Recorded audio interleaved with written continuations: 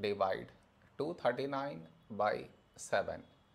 To do this division, we should frame it in this way.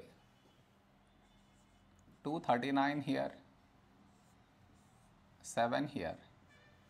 This is your step 1. Next, here we have 2, here 7.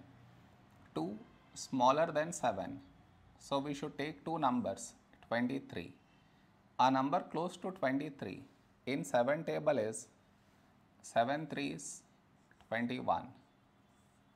Now we should subtract, we get 2. After this, bring down the beside number, so 9 down, so 29. A number close to 29 in 7 table is 7 4s 28. Now we subtract, we get 1. After this, no more numbers to bring it down. So what we do is, we put dot, take 0, so 10. A number close to 10 in 7 table is 7 1s 7. Now we subtract, we get 3. After this, we already have the decimal, so directly take 0, so 30.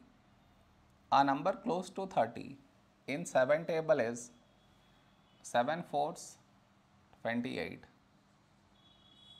Now we subtract, we get 2. And the division continues. It is enough if we do up to 2 decimal places.